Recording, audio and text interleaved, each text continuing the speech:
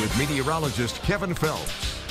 All right, as you head out here this morning, you will be greeted with some wet roads, but a lot of our rainfall has wrapped up, especially on the Iowa side of the river. It's really going to be our eastern counties that have some very light rainfall continuing. You look out towards the I-74 bridge, you can see the darker clouds here off on the horizon.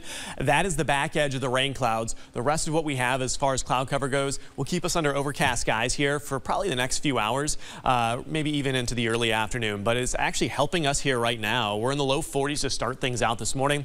I expect steady temperatures here through about 10 and 11 o'clock this morning, so don't look for really any big jump right now. We're also going to have north and northeast winds here for a large chunk of the day, but from now through about 9 and 10 a.m. likely our breeziest time of morning, and this is going to allow us to have wind chills in the mid and upper 30s area wide here as the kiddos head out to school or as you head out to the office. So again, you look back to the west, nothing in terms of rainfall. Anything that we have left is really in the eastern part of the viewing area. In fact, you're getting into parts of Bureau County here, out near Walnut, out near Tampico and southeastern parts of Whiteside County. This is all drifting to the north and to the east. A couple of lingering showers out near Atkinson and Cambridge, and then even drop out near Woodhull. All of that sprinkled activity out near Alexis and Rio is also kind of wrapped up. So again, over the next hour, all the rain exits the TV6 viewing area, and then we're dry the rest of the day. In fact, we're going to be dry all the way until Thursday evening. So quiet weather behind this system, and this should allow us to kind of have a couple of days where we top out in the 40s and 50s. Average highs 45. So this is relatively mild here in terms of March temperatures. So you'll have that sunshine late today.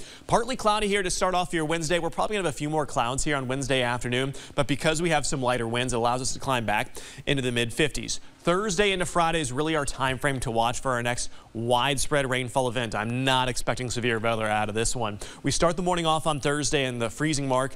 Yeah, partly to mostly cloudy in the afternoon, highs in the 40s and 50s, and we don't turn the faucet on until after sunset. In fact, by midnight, rain just rolling into the southern part of the TV6 viewing area. This will likely encompass the entire area for the Friday morning commute and maybe even into early Friday afternoon. And this is going to be a substantial rainmaker for us. Areas north of Highway 30 likely end up in that quarter to a half inch. We're right along that half-inch range here along the I-80 corridor, and then our southern counties likely end up between 3/4 and a full inch. And this is going to be a nice soaking rain event, which is some good news. We had the rainfall yesterday, and we had the abnormally dry conditions here across a large chunk of the area. So we're looking at maybe some improving drought conditions here in the TV6 viewing area this week. Now, temperatures themselves, yeah, they're not going to improve a whole lot. We're in the 40s and 50s here through Friday and Saturday.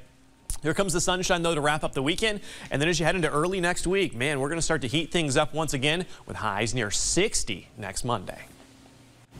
A new study has